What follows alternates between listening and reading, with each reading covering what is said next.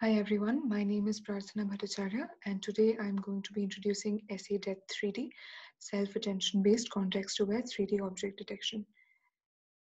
So this is the outline of our talk today, and to motivate the problem, we noticed that CNN-like feature extractors for current 3D object detectors actually have several limitations, including the fact that the number of parameters scale very poorly with increase in receptive field size, and that learned filters are stationary across all locations.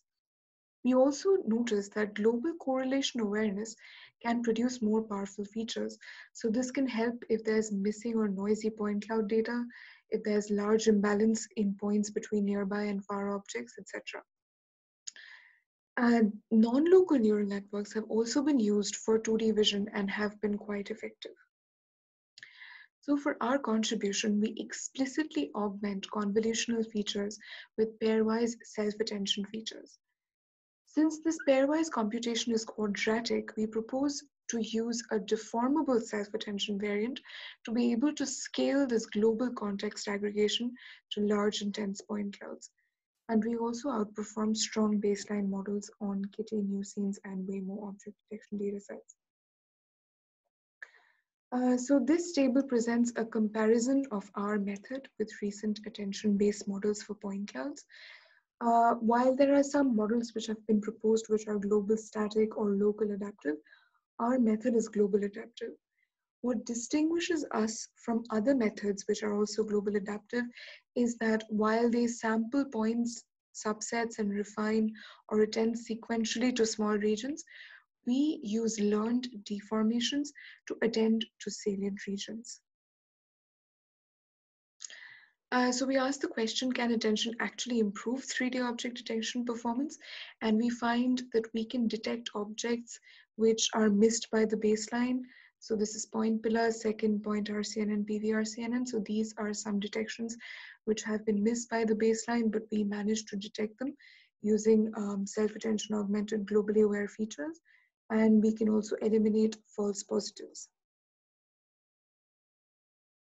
Now we talk about the formulation of the problem. So essentially we have our point cloud, which can be represented using pillars, voxel, or point features. We propose to represent them as nodes in a graph, and then we can exploit self-attention to compute the pairwise similarities between feature nodes. So for this feature node, for example, we can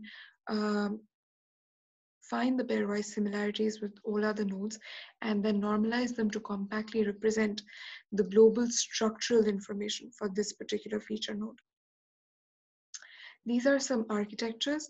So this is our proposed self-attention module, and we insert it into the backbone of here point pillars, second, point RCNN, and PV RCNN.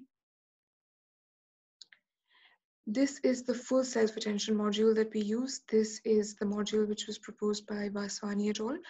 And we use this to compute the context aggregated feature for every node, which represents a pillar or a voxel or a point. Now, what are the pros and cons of this full self-attention module?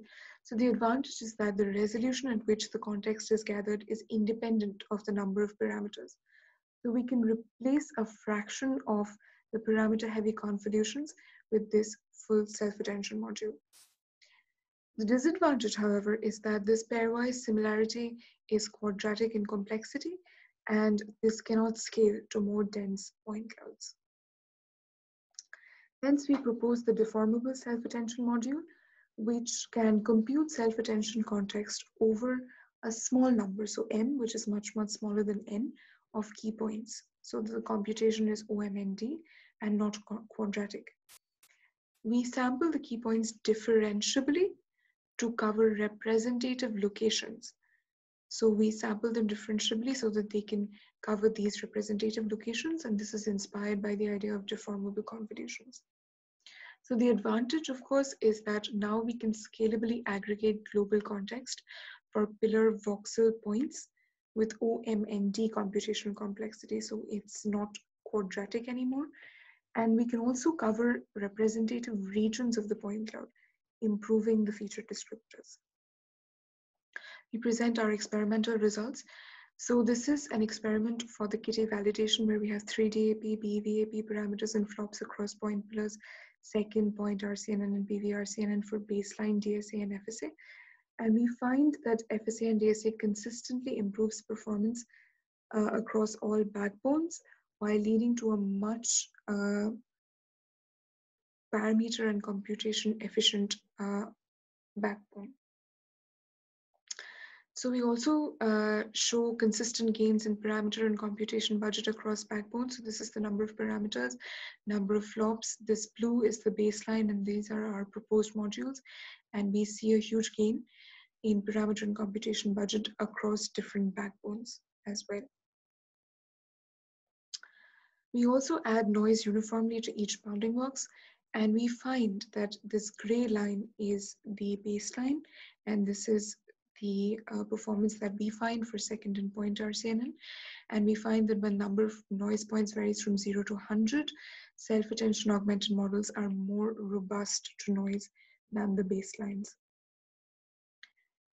We talk about the attention and the difficulty of detection. So we sort the number of cars based on the number of points in them in increasing order. So less than 55, 55 to 242, greater than 242, across point pillars and PVRCNN.